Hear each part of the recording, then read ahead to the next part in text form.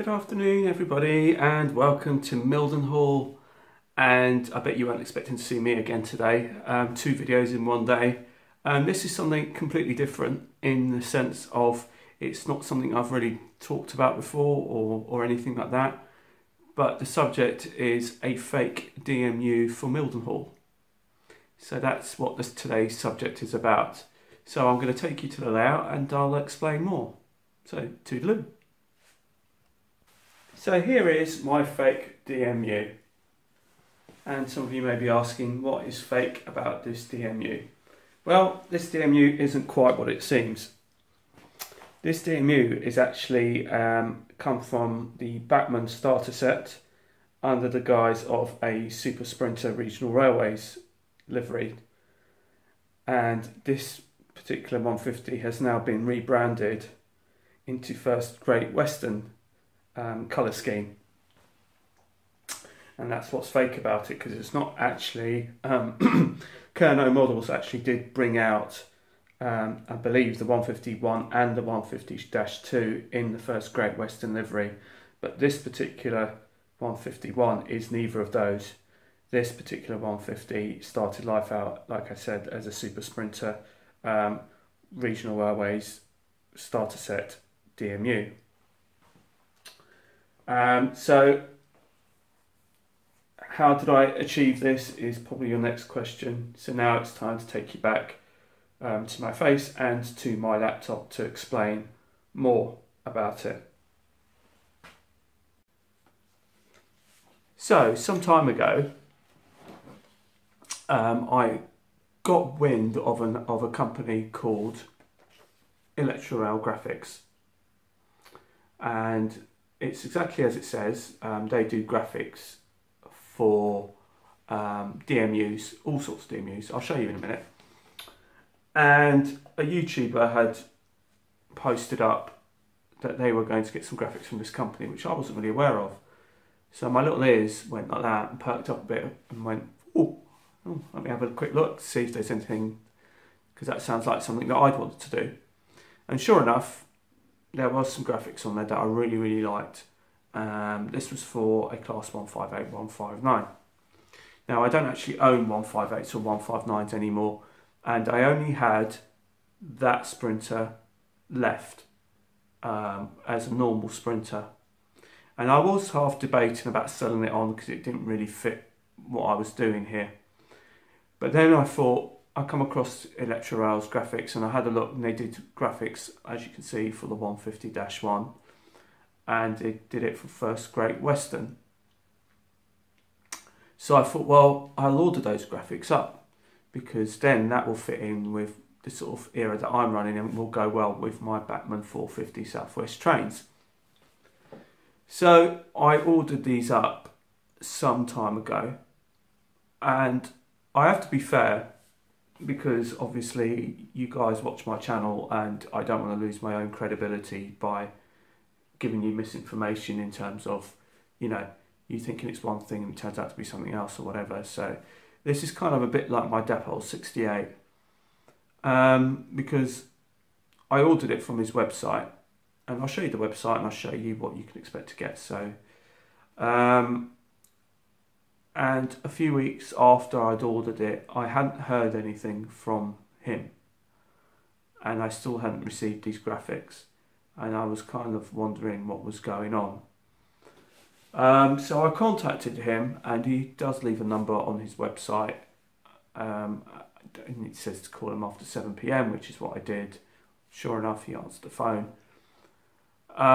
but the response I got wasn't really what I'd expect, to be truthful. He was pretty short with me in some ways, and he did say to me, oh, it does say on the website it could take up to 4 weeks.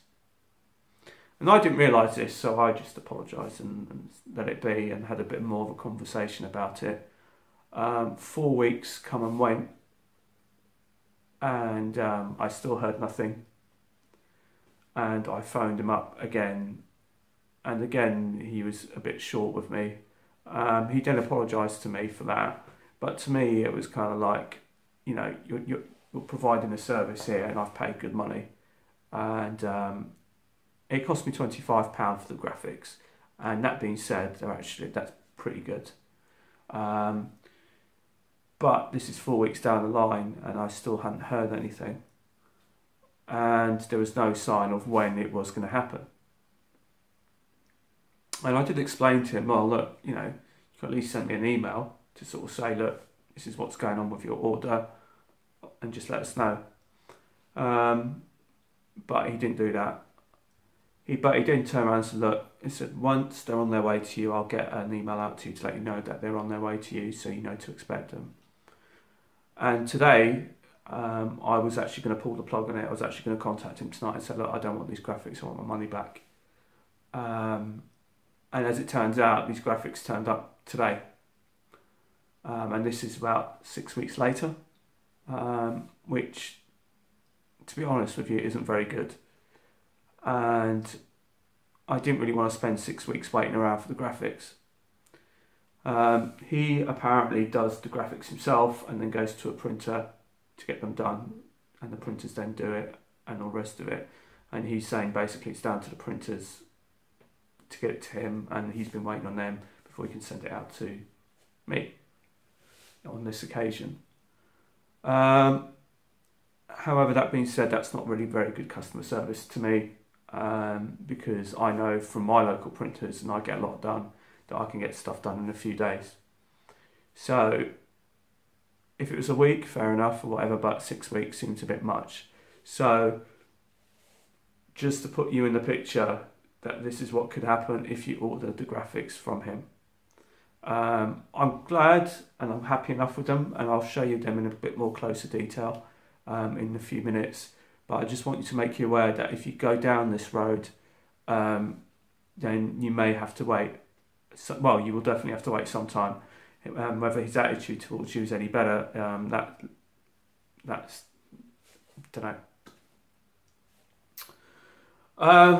The thing is that the graphics that I want, it's not something that Hornby do. It's not something that Batman do.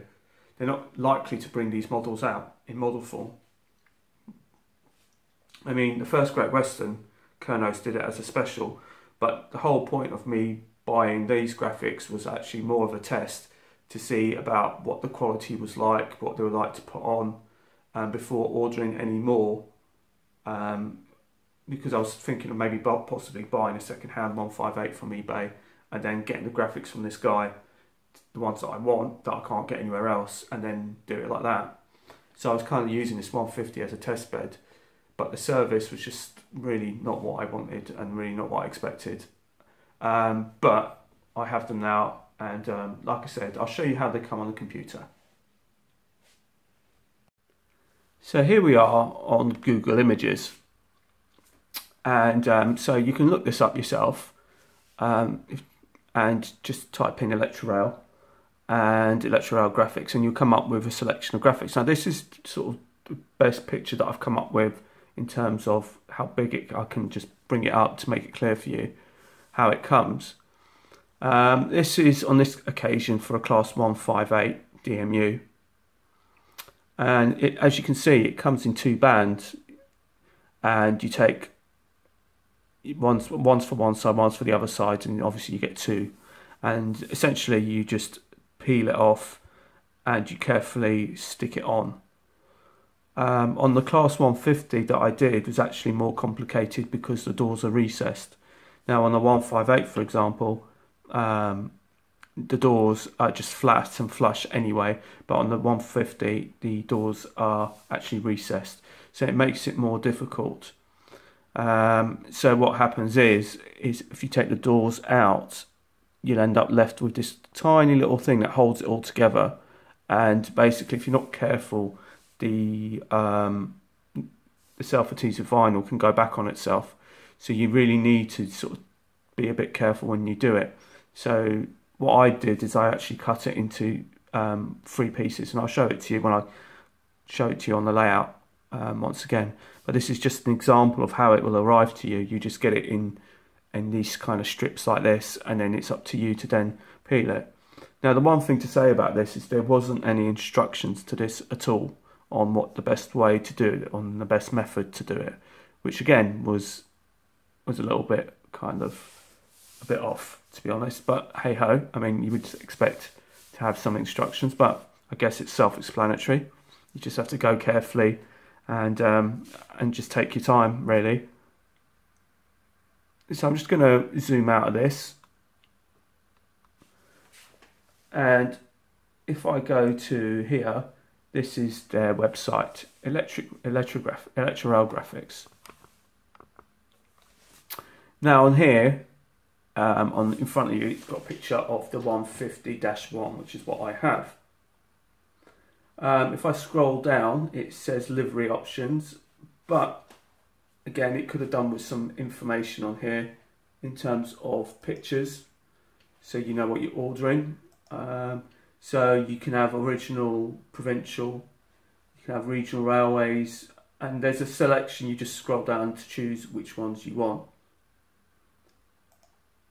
and then you just add it to the cart. Now you've got engaged on the left as well. You've got the ones, it's all there, engaged, and there's double O gauge further down. So this isn't just the double O gauge isn't just 150. Like I said, you can order it for 158, 159. If you've got an old Hornby Pacer, I think that's what that's for. You can also do it for 156s, 153s and 150-2s. You could also do it for high speed trains, HSTs, and you could do, and they've got here complete HST sets. So if you want to rebrand a HST that you've got, you can do that. We've got East Midlands trains, first Great Western in the blue. You've got East Coast, Great Western in the dark green, and the Network Rail new measurement train. Again, like I said, if you have a HST or a DMU that really doesn't fit your ear and you're thinking of selling it, then maybe you can rebrand it, which is precisely what I've done with my 150. You've also got coaches. So let's just have a look at the coaches. So it tells you which coaches that they've got there. So basically, there's a whole selection of what can be done on his website.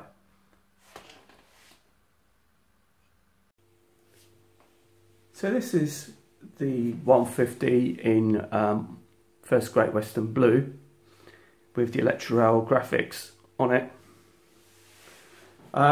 Now the quality, I have to say, is very good. I wouldn't say it's high quality, but it's really good, and I'm pleased with it. So what I think the 150, if you're going to do a 150, is probably the most complicated, is what he said to me. The reason being is that the doors here, let me just move that out of the way. The doors here are recessed, and because they're recessed, they're separate. But that means that the rest of the graphics hang on that tiny little strip that goes along the top. And otherwise, what happens is the rest, because once you take the doors out, the rest of the graphics kind of go like that. So the first time I did it, on the first side, I tried to do it, I started doing it as a whole complete coach.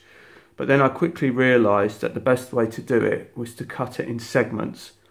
And I cut it into 4 segments, I believe. 4 segments. So I cut from here to that line there above the door line. And then there's this section in the middle, and I cut it there as well. And what it is just that you can hide the joints better on that small section. You can't see the joints. And it was more manageable to get the vinyls to line up with the windows this way than try and do it all in one go, because like I said, it all hangs on these tiny little strips when you and that one when you remove the doors and put them on separately. So that was one bit there, that was the second bit, the third bit was this bit here, and the fourth bit was the other bit just on top of the driver's door there. So there was no front to it, it was just literally the sides. So what I did first was to put the doors in, and also the cab door is also separate. So I did those first, and then like I said, I cut this first bit, the cab end, and put that in and lined up first, and then I did this one next, and so on and so forth for both sides. Now he did say that you can weather these up and you can use a matte varnish on them to tone them down if you want. And also you can also use a scalpel blade to cut round the windows, because there actually is a film on the windows, and on one of them I actually did do that because something got trapped underneath the glazing, and it was bugging me, so I took the scalpel to it and I did actually take it off. It actually looks better. So what I might do is with the rest of it, I might do exactly the same.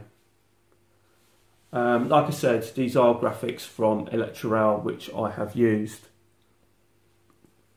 So I've just zoomed you out a bit, and I just wanted to show you a few other bits. Electrorel also do provide you with this, which is the destination boards for the front of the train.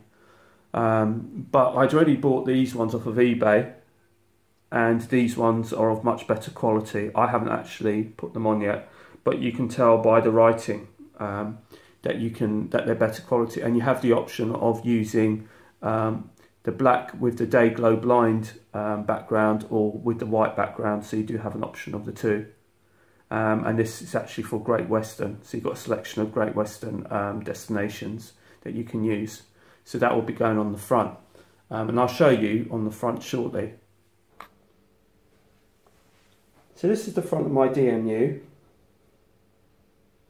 As you can see, it's got the Preston blinds on the front of that, so that needs to be changed, but like I just showed you, I've got the destination blinds for that, so I'll be doing that shortly. And one of the other things about this particular DMU is that it used to have the chrome surrounds, which became part of the train set pack from Batman. So what I did is, because the first Great Western 150s never had that, I just painted out the chrome so it's completely black, as per the real thing. So now this actually looks like a first Great Western class 150, barring the blinds. Like I said, from what I have already, I'll just be using those, and I'll be putting them on shortly. My intention was actually to show you me actually doing it, but to be honest with you, it's quite a fiddly job, and I've done it now and I like the results. I wouldn't say that it was a pleasant experience totally. I'm not sure if I'd actually order from him again, to be honest, because it was a bit of a nightmare trying to actually get the graphics here to begin with. I also don't know how long they'll last. I don't know what the sort of quality is in terms of, are they eventually going to peel in the end, or are they going to last a long time? Who knows? However, that being said, it is a good way of just putting some old DMUs back into service, maybe some old coaches back into service, doing it this way, and it's definitely a more cheaper option than paying for a brand new Batman First Great Western 150, for example, because I know they're about £200 or so. This has cost me about £25, but like I said, it's taken such a long time to get here, and the customer service wasn't particularly great. So I didn't really like the idea that I had to keep chasing him, because I shouldn't have to. I feel like he should have just kept on top of it and let me know what was going on and kept me in the loop. However, it does look effective, it will do a job, and it's something that I can now use on the layout. He does have a number of other graphics to choose from, and if you still wish to do so, then please by all means contact him and explain to him what you want. But like I said, from my own personal experience, yeah, I think it's good value for money. I think it does look good. But like I said, I think it's the customer service side that kind of lets it down. And if it was something that he could expedite a lot quicker, then I'd probably get a few more from him. But I don't really fancy the aggro, to be honest. So I am contemplating whether or not I might do. I'm going to see how I live with this one for a while and how this one gets on. It's something that I've got now. It's something that's done. And we'll see how it runs. So I'll leave you with a few running shots. And I hope this video has been of some use to somebody. And take care, and until the next time, like I said about a few hours ago, it's goodbye from Mildenhall and Volmer. Bye bye.